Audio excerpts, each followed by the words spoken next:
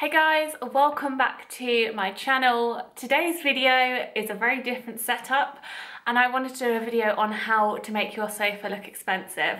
So this is our lovely sofa. You've probably seen it if you've watched some of my other videos. I've done a house tour with it in and there's a couple of other videos I mention it. I am a big fan of this sofa and I will go into some more details on the sofa as we go through the video, but this sofa is actually from Next Home. It is the Farrell sofa. I know that they don't actually do that sofa anymore, but there is another one that's similar, so I will link it down below. I wanted to show you today exactly how I like to style my sofa and make it look as appealing as well to other people when they come round. I do take that extra bit of care when we have got guests to make sure the cushions are plumped and things like that. So I wanted to just go through the process on how you can make your sofa look a bit more expensive as well. I hope you get lots of inspiration from this, and if there is anything that I show you that you like the look of, I will try and link everything down below. So do go and have a look at that. Okay, I'm currently crouching, so I am going to be getting on with this video right now. So this is our sofa. I'm going to give you a closer look before I start doing anything. And I wanted to show you the fabric to start with. So you can see here actually it has got a texture to it. And we did this on purpose really so that it wasn't really rough, but at the same time it was hard wearing and we wanted it to last a long time. So we didn't want any of get something maybe velvet or suede or anything and then the fabric to be crushed. So it is a really hard wearing grey fabric, which we really like about the sofa. We also went for a more firm cushion and they retain their shape much more easily. So you have to ask for this. We actually went and bought this in store and it was something that we asked for in particular. So it's definitely more firm. So that just means that, again, not only does the sofa not lose its shape, but you don't have to spend ages plumping everything. I mean, we've had this sofa for 2 years. We do have to replump these top cushions quite a bit, but we've got the more solid base cushions so that they withstand a bit more. So another trick, and I'm going to actually pull these cushions out to do, and really to make the sofa look that much more expensive, especially when people come round. So we have actually put something underneath our cushions, and this is underneath all of them actually. We've bought this off Amazon and it's anti-slip matting. So without them, it's just the kind of base fabric, and this is really soft. And we were finding the cushions were slipping forward, which was so annoying. So we've actually you just cut it into size. We've got a little bit extra there, we've just folded over. But these cushions now don't move at all with this underneath. It is brilliant, so I would highly recommend you purchasing some of that and cutting it to size for your sofa so the cushions don't slip off. Okay, so we're on to the fun bit in my eyes. And we have a theme in this room of the navies. We've got a blue rug here as well. I do really want to get a new rug, but we'll ignore that for now. We went with a navy and a pink theme to this room. So the cushions we got represent that. So first up, we have a few cushions here. And again, this is another tip to make the sofa look more expensive. We actually purposely went for a mix of fabrics. So we've got our velvet cushion here. We've got this jacquard base fabric as well with the lighter cream colour, creamish white colour that pops through, so that gives it a bit more lightness to it. And then we've got this, and it's actually a chenille fabric. So this is the light pink.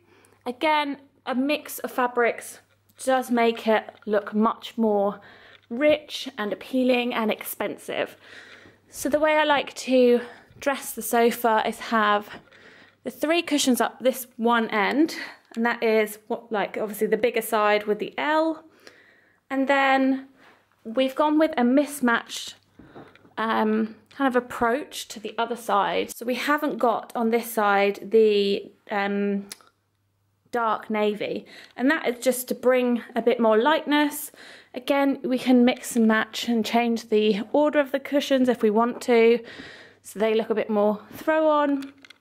But I do actually really like the navies closer to the back and it getting lighter into the pink.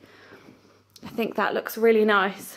So another tip that you can do is to bring more colour and tie everything in together is to actually get a throw. So this throw that we have here is actually from IKEA, so it's not an expensive throw at all, but again we've gone with texture to kind of bring that interest into the sofa again and to tie in the cushions and the curtains and make everything flow a bit better. So you can see here I've just tucked it across this arm of the sofa.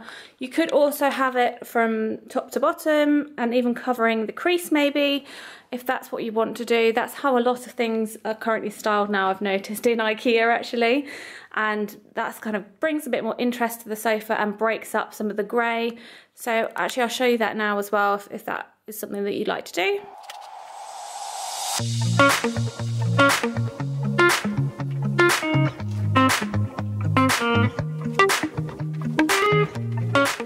There we go, and then you can just play with the positioning.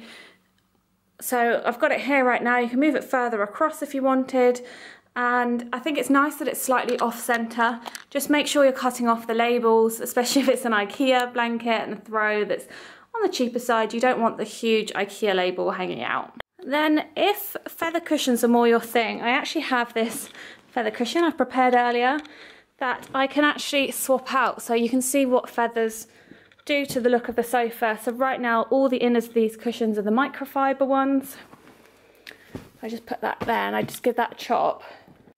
So for our sofa I actually quite like the microfiber ones because they're more rigid, and as much as I love a feather cushion on our bed, I feel with the sofa, because it has the folds within the fabric, if you just look at it on its own, it could look quite relaxed, if that's even the way to describe it. I think having the more solid block squares and rectangles added to the sofa, I think actually I prefer having the microfiber, but again, it's up to you what your preference is. I do love a feather cushion, just not on our sofa. And you can spend ages plumping and replumping cushions, but I think once it's pretty much there, you're good.